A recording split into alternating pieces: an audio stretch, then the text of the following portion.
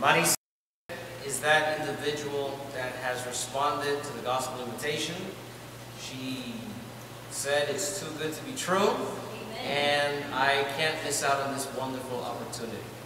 Marisa was first introduced and exposed to the Bible to the Seventh-day Adventist Church back in the Philippines. When she was a little girl, there was missionaries. Praise the Lord for missionaries, amen? Amen. Missionaries that went to the portion in the Philippines where she is from, and they taught her about Jesus.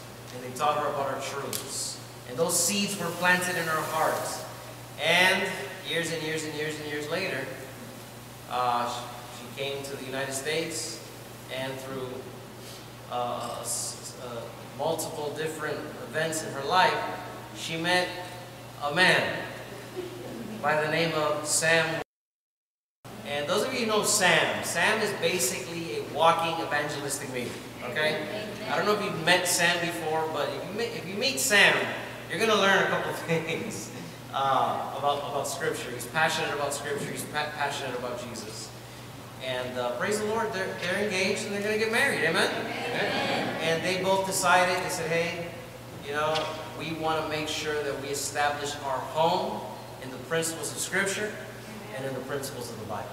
After, of course, receiving Bible studies and after being exposed to further light, Marisa says, I want to make a commitment not only to the marriage covenant, but I want to make my marriage covenant with Jesus. Amen. And she's made this decision, and that's why she's here. Marisa, I want you to understand something. You're being baptized not only into the Panama City Seventh-day Adventist Church, even though this is an amazing church. As you can see, there's beautiful people in this church. And the people that you see are here because they want to support you. In essence, they're saying, welcome to the family. They're also saying we're not perfect. Amen? Amen. Right? We're not perfect, but you know what? We have a perfect God that in the process is going to perfect all of us. But I also wanted to let you know that you're being baptized into the worldwide Seventh-day Adventist Church that has around 18 million people all over the world. So it's a big family that you're being baptized into. And we just wanted to say welcome to the family. We're excited that you're here. And we are excited to see what the Lord has in store for you as an individual, and of course for the both of you, you and Sam. I'd like to invite Sam to come up so you can get a better photography view, and also as a method of support and encouragement, I'd like to invite Genevieve if she wants to also stand by Sam well as well. So, because of your commitment, Marisa, you have decided to make a decision that is not a popular decision, but is a decision that you see that is worth it all.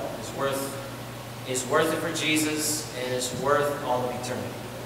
And Marisa, because of your commitment to Jesus, because you want to be a part of God's last day commandment-keeping people, and because you don't want to miss the marriage supper of the Lamb, it is my honor and it is my privilege as a minister of the gospel to baptize you in the name of the Father, the Son, Jesus Christ, and the Holy Spirit.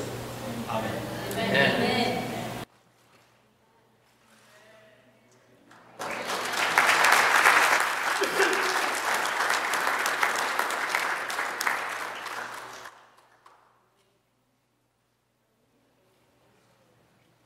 I want to invite Marisa to come up, because Marisa has also decided something crazy.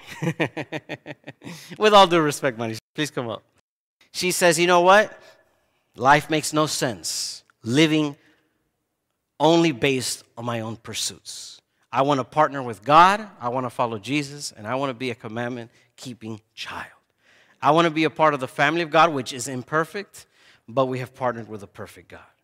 And I'd like to invite our church clerk to come up as on behalf of the Panama City Seventh-day Adventist Church, your spiritual family.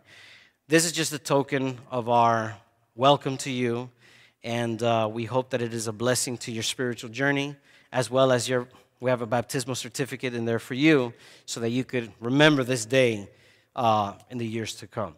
Is there a motion to accept Sister Marisa into our church family? Is there a second?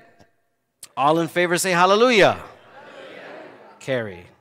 I would like to invite the congregation to stand to their feet as we sing the closing hymn. I say you could take a seat.